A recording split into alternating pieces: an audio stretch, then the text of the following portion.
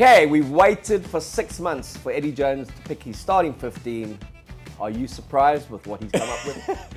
I mean, how do I answer that question? Dave Porecki. I am surprised Dave Porecki is starting a test match, mate. I love an underdog, but he might be an underdog. A lot of big units in that pack. Doubled up on the hooper, went in for the two scoop on the hoops. He's got a Tom Hooper and obviously Mikey Hooper. Yeah. What two captains as well, Slipper and Hooper. Do they now lead the team out together? I don't know. Do they hold hands and run out in with front? the mascot holding the Wallaby? It's very confusing, mate. Okay, but let's go back to the hooker, your favourite.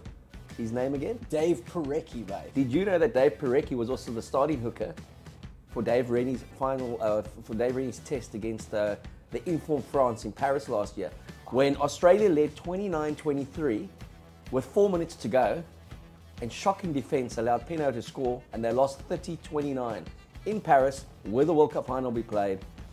How many of that starting 15 do you know is in this starting 15? Oh, no, you're going to have to give me that. Eight. 5 in the pack and 3 in the backs, and among the backs, there's several not available because of injury. So he's very much gone. Who started at tight end in that match? Was it Tupou? Tupou started. Injured. Yeah, okay. Tupou started at tight end. It would be 6 in the pack then. 6 in the pack, and then among the backs, obviously he's gone with Quade Cooper's back from injury. Oh, I love that. Bernard Foley was the 10, and he's changed the back 3 combinations. Your mate Tom Wright's made it again. I mean, between Porecki and Tom Wright, we're looking at the Randwick 15 there, mate. I don't know. But if you think Eddie Jones comes in, Dave Rennie got pillared for what he did. Yeah. Even though there were some very, very narrow defeats, one of them being that 30-29 against France. Yeah. But if Eddie's effectively picking 6 of the 8 forwards that Dave Rennie picked, he wasn't getting his selections very wrong, was he? No. Well, I mean, Dave Rennie, like I told you, is a world-class coach. So he just didn't get the results. What was Dave not getting right that Eddie can get right? Yeah, I think, look, we know the history of Eddie Jones, mate. Those halftime adjustments he makes and his ability to pick up a little nuances in the game and tweak things in game, I think makes the Wallabies immediately more dangerous. All right, so when I look at this team at first glance, I think most South Africans who haven't followed Super Rugby as well, Super Rugby Pacific, would say they look at Porecki, Frost, who's Tom Hooper. But these guys have played, with the exception of Tom Hooper. They've all been playing. They've been playing Rugby Championship. They've been playing end of the year tour, and that seems to be the nucleus of the squad. And this is a kind of pack that really kind of gave it to us in Australia in the last 2 years. Yeah. So not to be underestimated, they do have big units, and what they have brought in, he started on the bench. That's when he made his comeback to the Wallaby squad. Will Skelton, La Rochelle's in-form big beast of a lock. He's starting alongside Nick Frost. So they've got some big units, back 5 big units. Oh, 100%. Frost is 120 plus kilograms. Hooper's 120 kilograms. Richie Arnold, who's going to make his debut off the bench, was doing good things in France. These are not, I mean, yeah, he's got something to work with there. It's just, it's quite a big call to pull that team together at Loftus Fastfault and win this weekend, I think. Yeah, no real surprises in the pack mix. We always knew that Nick White would start because of his experience and the way he gets under our skins. And Quade Cooper is their best 10 that they've got. But Vuni Valu. Vili Vali. Vuni Valu. I love that show. Yeah, it was great. Yes. Vili Vali. He's 100 kilograms. Okay, but now Eddie Jones has a specific type of win that he likes to pick, and invariably they're big island winners. Yes. If you look when he coached the Wallabies from 2000 to 2003, he had Lottie Takiri and Wendell Saylor. Those were his go-to guys. Yeah. This guy was in Dave Rennie's group, and he only got 3 minutes in all the time. He had injuries, but he carried a lot of tackle bags. Immediately, Eddie Jones identified him as the guy that you want to play against a team like South Africa. And we also obviously know what's on the left wing with Marika. He's proven himself time and again. So where do you see the deficiencies in this Wallaby starting 50? Yeah, I just think, so I'm obviously a huge fan. I believe size does matter on the rugby field, and I like big backs, but the way teams defend now with the back shooting up to catch the ball carrier at the time that the ball arrives, I worry about outside backs that are big like Vili Vali, because you've got to track back and reload on defense and get ready for the next phase. Little backs are suited to that sort of defensive scheme. I see his value in terms of the high ball and a big unit that can look after the wide breakdown, but I want to see what happens on defense with big guys like that. Obviously, it's also a team that doesn't have a lot of continuity. They haven't played together a lot before. So you've got 4 new caps making their test debuts, and then you've got some guys that have maybe not played a lot of rugby together for the Wallabies. So it's going to be interesting to see how much familiarity they have. And the approach of Eddie Jones to Dave Rennie. Educate us here on how different you think the game plan approach will be. Yeah, I'll be shooting a bit blind. I think Dave Rennie was very focused on brute force and physicality and getting the Wallabies to be edgy, and I think he achieved that to some extent. I think Eddie's going to be cleverer. I think there's going to be tactical wrinkles in there that make the Boks think. I think he'll have looked at how South Africa plays and he'll have some ideas around that. And I think he'll ask questions that maybe we haven't really had to answer for a bit. So I'm very keen to see what happens in the second half when we go from Stevie Kitsoff and Frans Malherbe to Tom de Toy and Vincent Koch, and their bench comes on, who we don't really know from a bar of soap, and how he maneuvers us on that. Because he's obviously, up front, you look at that team and you go, he's picked physical guys, he wants to batter us. But I doubt whether that's the way Eddie's going to go. Well, all the talk that's come out of Australia, reading the Sydney Morning Herald and the Australian, the scribes that are over here, have said that they're going to play a fast-paced game. They're going to try and run this. The pace of the game is something they believe we're not used to because of the URC and playing in Europe.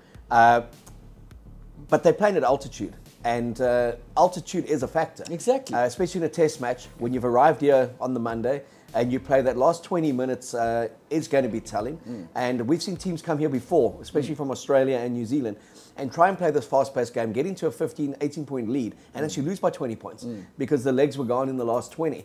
So he's spoken that, but then he's also said the key is to play the game close to the opposition's goal line, and he doesn't really care how they get there, whether they hoof it upfield, whether they maul it upfield. So he's kind of really given away nothing. He said the principle remains the same. If you're 20 meters from the opposition try line and you got the ball, you're in a better position than they are. Spot on. So spot on. The bottom line is he's got Tom Wright at fullback, and South Africa can win this game by just putting the ball in Tom Wright's hands as often as possible. He will make bad decisions. I know you're not a Tom Wright fan, okay? It's a mess. And you may be right, but you may not be wrong. But he's actually had some fairly decent games. Come on. Eddie loves him. Come on. Eddie said he can become one of the best in the world. Mate, best what? No. No, mate. Look, I've told Eddie as much, not that we're mates, but I've said it to him in an email that I don't think that guy would make a Curry Cup team here. And he never responded to you. And he said to me, yeah, he literally did not reply, so... Well, you say he said to you what? No. And then obviously, Hodge is a guy I like, so something to think about there with this Wallabies team is that they've got Nicky White, Tommy Wright, Quade Cooper, and Reese, who can all kick. Okay, now Reese Hodge, he's played 10, he's played 15, he's played 12. I like him. Is 12 his best position? Nah, look, I don't know. I think Reese is a guy who could play outside centre, but then I think I'm very much in the minority there. You just like size? I do like size. I like guys that have got a bit of versatility. Like Lekanya Om is a big unit, good over the ball and can kick, and Reese Hodge to some extent can do those things too. So I would look at a guy like that at 13, but I think he adds massive value at 12 as well. I'm not sure he's the sort of target setter that a Damien Dielendi is, but he does add some tactical value. I think on balance, when you look at the side, you don't think you're not going to quake in your boots. But then let's also go and look at their results. The core of this match 23, they've beaten the All Blacks. They pushed France. They were 6 points up with 3.5 minutes to go. They've beaten South Africa in Australia quite convincingly. So let's not be too dismissive of them. No. And I think they will be in better shape because of the unknown Eddie Jones factor. Yeah. But also, Eddie doesn't want to come to South Africa, smash the Boks at Loftus, beat the All Blacks, and suddenly Australia goes into this World Cup and there's a lot of fanfare. I mean, I think he's got a bit of a longer-term view. So this is about... I don't know. He said they're coming for a smash and grab. Yeah. Consistent with our country. He said they're in. They win in South Africa. He said he doesn't want to lose his first test. He did last time in 2000, his first ever test. 2015 was the score. 2015, Bob Skinstead scored the try. Brian van Straten did the rest. It's a turgid game. But we only won by 5 points. I know, I was with the Boks at that time. It was 5 points worth 50 points to us. And then we went to Australia and we drew 14 all in Perth against the same Wallaby side. Mate. So all we had to do then was beat the All Blacks in Auckland, and we forgot that it was we forgot that it was Auckland. And the All Blacks. And the All Blacks. And at that stage, Jeff Wilson had gone on record to say that Ardie Savio shouldn't play. his holiday house, the guy had stopped actually working on it and said, you guys have lost 3 in a row. You're a disgrace. They're kind of down tools. No. So there's an interesting story about that one as well, where in the change room, in the huddle beforehand, Andre Fenter, who didn't really used to speak a lot, he said, like, you got to be like a dog. You got to go out there and you got to mark your territory. You got to piss on Eden Park, and we've got to show them that we're the boss, okay? And then he said, Kobus Fasaki also didn't speak. Said, we got to hit first. They're under so much siege. And we were fired up. Eh? First strike. We're fired up, and we went out there and we were just pumped up, and then they hit the lights at Eden Park. And it was just a blackout for about 2 minutes, and we watched this beautiful montage of what makes New Zealand special as a country. And they ended up with this massive haka, and our guys were shivering in Eden Park's cold. And by the time they walked out, it was like a funeral procession. We kicked off. They kicked into our 22, first line out. Jos was playing his 75th test, and Mark Andrews playing his 75th test. Chris Jack took a pop at Mark Andrews. I think Byron Keller took a pop at Jos. The referee said, calm it down. They won the ball, and Harry Fredune said to me, it's going to be a long 80 minutes. He didn't say quite as politely, and they went on to comfortably beat us 26-15. And thanks to Brahms' 5 penalties, we kind of hung in there. When we look at teams on paper... Where else would you get this history lesson? Anywhere on YouTube? The answer is nowhere. Yeah, so it was one of those games I kind of stood the whole 80 minutes next to Harry and just knew, win the game, we win the Tri-Nations. Again, we'd also underestimated that flying from Perth to Auckland was the equivalent of flying from South Africa to Australia. It was a 7-hour flight with a 6-hour time difference. Oh, so I think by the time we got a training session, it was Thursday. Glorious. But good to have Eddie back in the Rugby Championship. Amazing. And Quaid. It's fantastic. And Quaid, yeah. And I mean, and Quaid Cooper's got a fantastic record against the Springboks. It's the kind of team he gets up for. Yeah. Record against the All Blacks not that good, but yeah, I enjoy him as a player, and I think him and Mani Lebok, their natural attacking flair and style is going to be good for the contest, but the arena, Loftus Fastfood, I've always called it the cathedral of South African rugby, the best playing surface. And the one thing that the Boks, I go back to my time when I was with the Boks, they get treated so well. They get treated like the home team when they are in Pretoria, and that fast playing surface, I think it's going to be a cracker of a test. I think we'll have too much for them because of the altitude, and they'll huff and puff at the end, but I'm confident the Boks will win this one. Yeah, I agree with that. And what else do you agree with? I'm going to say that the Boks are going to win this. I was quite bullish at the start of the week. I was leaning towards 9-10 points, but I think it's going to be a little bit closer. I'm going to say Boks by 6. Boks by 6. And give me a score, mate. Oof, mate. I'm going to say we're looking at the high 20s for Australia, for the Springboks. So let's say 28-22. 28-22. How many tries will they score? And what minute will they score? Now you're asking me too many. 3-2? And who's going to score 28 points? Is this? I can tell you it won't be boggy. Looking at the box setup, any players you would like to see in this test match that aren't playing? Mate, I would love to see Andre Joubert. He's one of my favourites. I'd love to see him with the ball in his hands again, mate. The Rolls Royce is back. Okay. No, I'm looking forward to seeing how this new look combination goes against Eddie and what plans Eddie comes up with.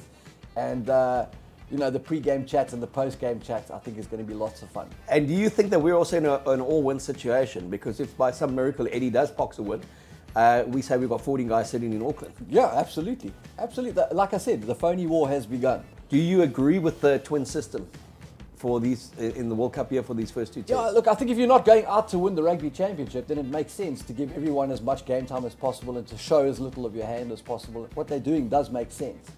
Would you have kept the squad all together in South Africa in terms of unity and let them all go together? Or would you think there's merit in sending them earlier? See, the nice thing about having a team that is a mix of A and B team players is that you never send out a B team against anybody. You've got some continuity, there's some residual holdover from how you play in every team. So, and nobody feels like they're playing in the B team. So the narrative isn't this is a B team. So I think there's merit to it.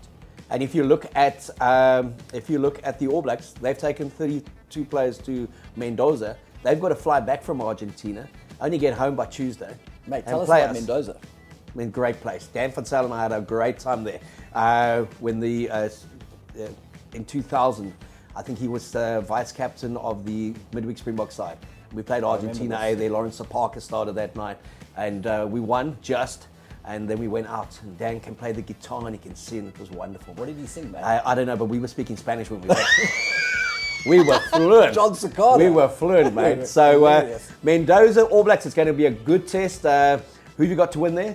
I think the All Blacks will do it. I don't think it'll be too comfortable, but I think they'll do it. All right, I've got the All Blacks to win in Mendoza. I think it'll be a really good first 50 minutes, but I think the class of the All Black backs will show. And I've got the Boks to win. I've got the Boks to win in Pretoria by a comfortable 12. I'm looking at a 34-22 win. I like how you did the calculation. 12 points. So you both agree, Wallabies 22 points. 22 points, yeah. I think 22 is their number. 22. And we just get 23, win the test. Exactly.